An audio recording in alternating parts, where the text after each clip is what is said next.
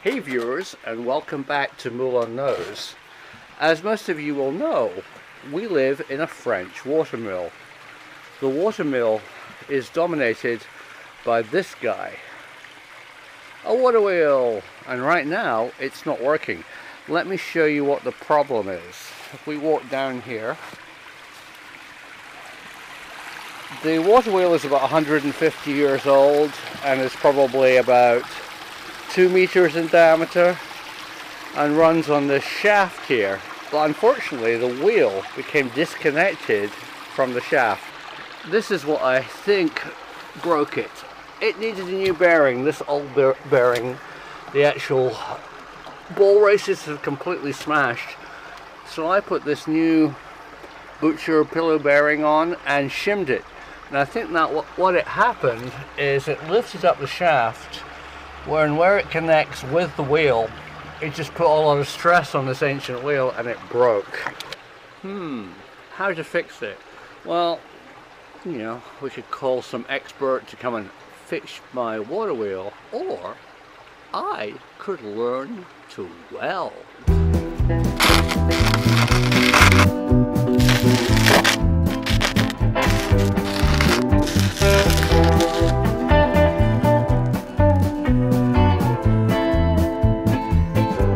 So, after watching lots of YouTube videos, I decided to buy a welder. But which one? Well, we've all seen Orange County choppers, or this guy who makes making a submarine look easy. Anyway, after consulting the YouTube gurus, I bought this. So this is a MIG welder. MIG. Metal inert gas. But in fact, it isn't a MIG welder. It's metal no inert gas. It works by having a roll of wire. The wire is steel wire with some kind of filler in the middle. Comes in a roll, drives through here, down through a kind of a hose pipe, and then comes out the end. You can see it here. And this seemed to be what everybody recommended and what everybody's using. Well, it's terrible. First of all, when I bought the roll of wire, it went everywhere. Second of all, I had no idea the tensions to put on the roll or the tensions to put on the pinch roller here. I had it far too tight, turned it on, and it snapped. In fact, the most humorous thing was somebody told me you can test it by turning on the welder only 110 amps, pressing the trigger and putting your finger and seeing if your finger pressure will stop the wire coming out. Yeah, there was no kind of picture of him doing that, so I guess that might just kill me, so I didn't do it. I tried it, and basically how it works is the wire comes out, and you can decide how much wire comes out with this knob that alters the speed the wire comes out. And this one's very simple. It's got A for low and B for high power. And I found it just impossible to find a good setting. It has something on the cover. You can look up the thickness of your metal, and it basically suggests either A or B, low or high, and the setting is down or up. Well, too low, nothing happened. Too high, it kind of was like meltdown. And even in the middle, all I managed to do was kind of blow holes in this kind of test piece of metal and make kind of really awful kind of blobby messes, as you can see. It really didn't work very well. So I needed something different. I came across this. It's also made by the French company GYS, and this is just a basic arc welder or stick welder. It's really easy to use, and it costs half the price of the silly wire one. So I'm recommending you get a stick welder. Let's try it and see how it works. Having a welder around the house is good for lots of things. My wife came up with this great idea. Can I make a wine glass holder? I think the first thing to do is let's get this angle iron to the right length. So a bit of personal protection equipment. I'm going to be using these glasses.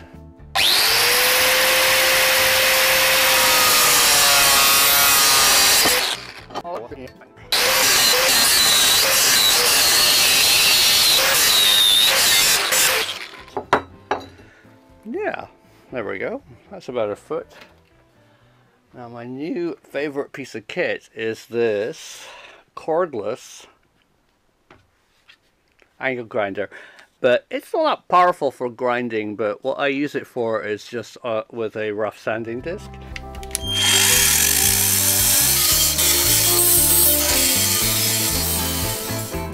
This particular tool is made by a German company, Einhell, and it comes with an 18 volt 3 amp battery. If you put too much force on it, it will cut out, but it's compensated for by its portability.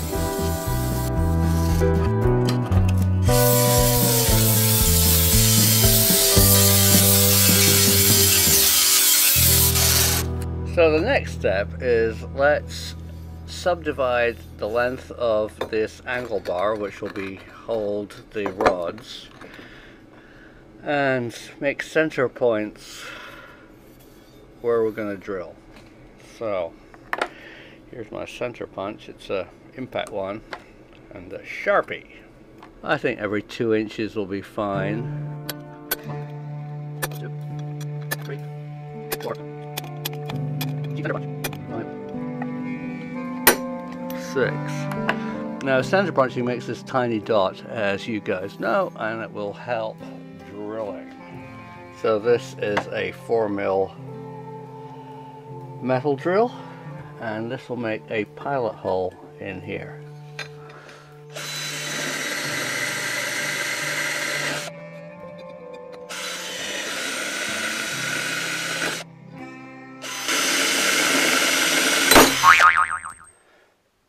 Till the drill snaps, that is. It's the 4.5mm drill bit.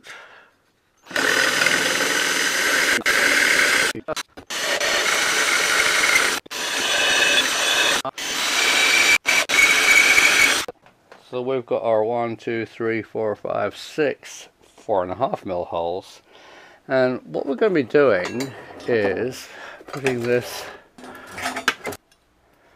rebar in here. And so what I thought I'd do is get a drill which is just about the same diameter as the rebar, maybe a little smaller, and drill all the way through and then shove the rebar in.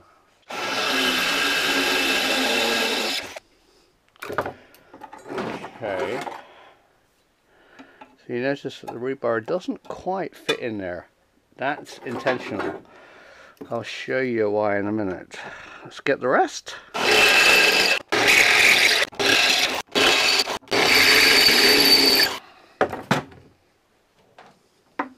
Whey! There we go.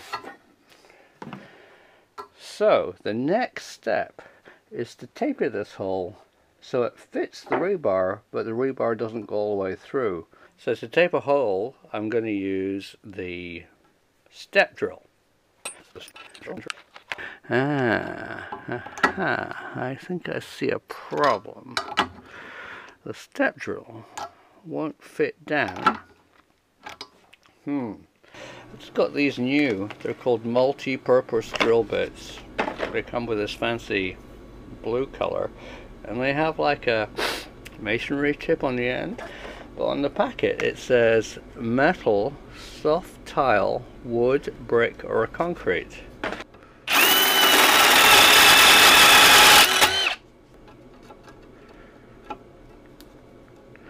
So that's still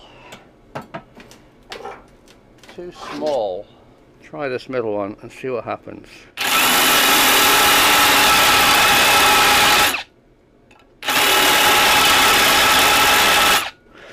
You see, what I'm doing is I don't want to go all the way through. I want to leave a little lip in the bottom so I can put the rebar in and weld from the bottom.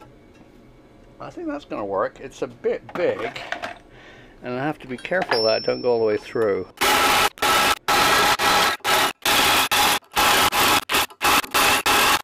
The rebar now fits in all of these holes but doesn't go through. Well, I guess the next thing to do is to cut some of the rebar to the right length.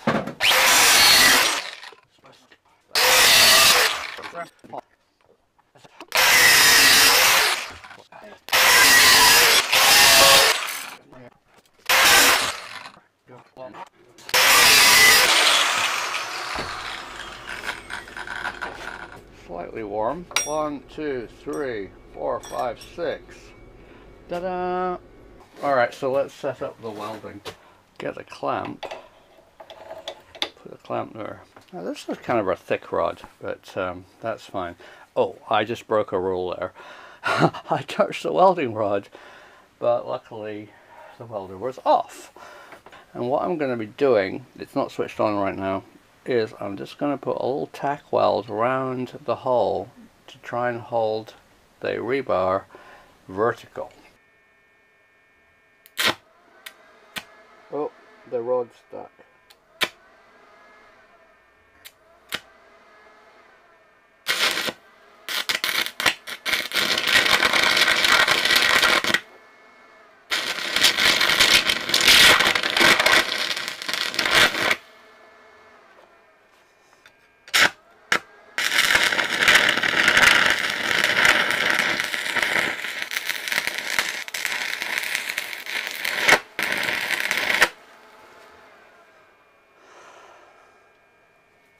Welder off,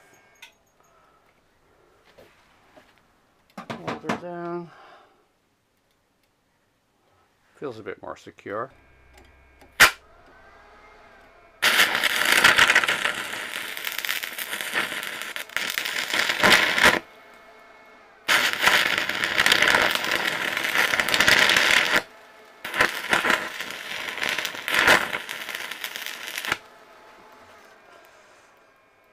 Welder off,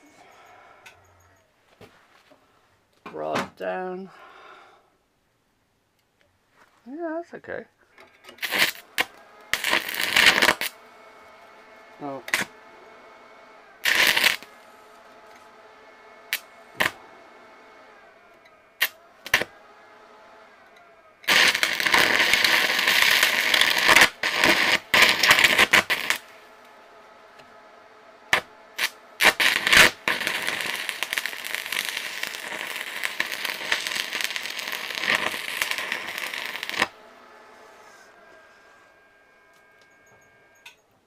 Now I find when the welder's off, when the stick gets to about this length, you're so close to the hot metal, it burns your hand, so throw it away.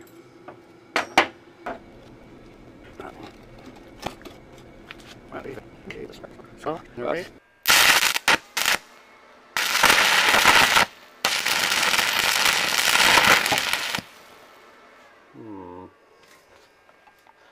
Okay.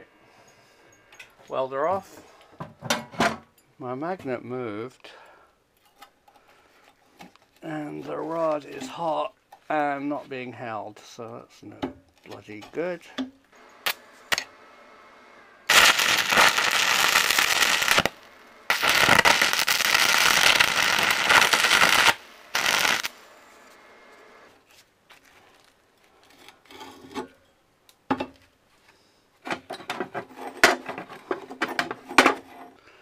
Something like that. Rod up, welder on, helmet down, welding.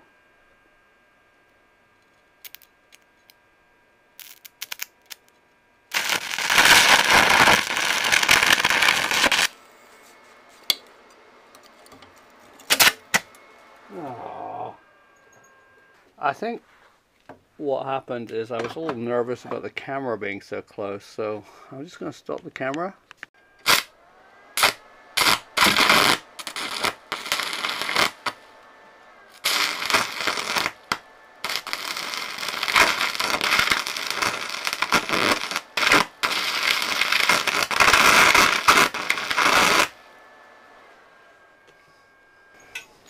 I made this big globby blob. Seems to. Maybe I'm moving it too fast before it cools. I don't know. There. That's the last one. I think I've got enough welding rod left. Let's try it.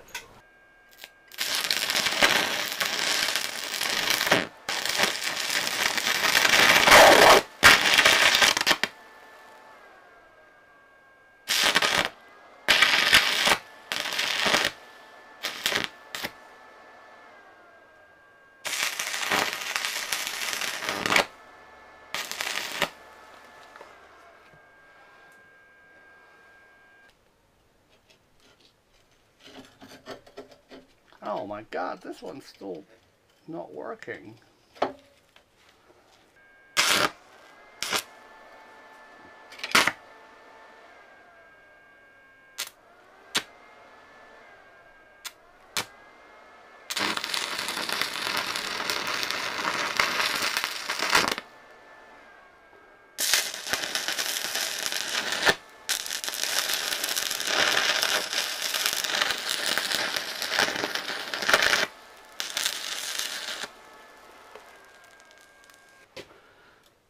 Well, that's pretty hot. Hopefully it worked. So the idea here was just to tack it, but it's made a hell of a mess. The welder is off. Turn it on. And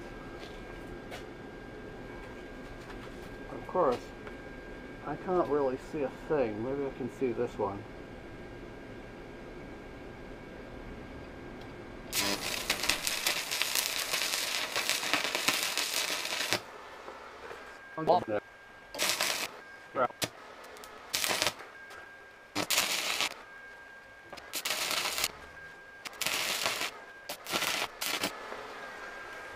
One, two, three, four, five, 6 blobbies.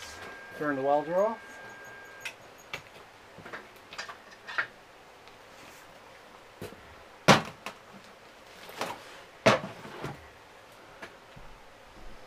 Well, that's what I wanted to do.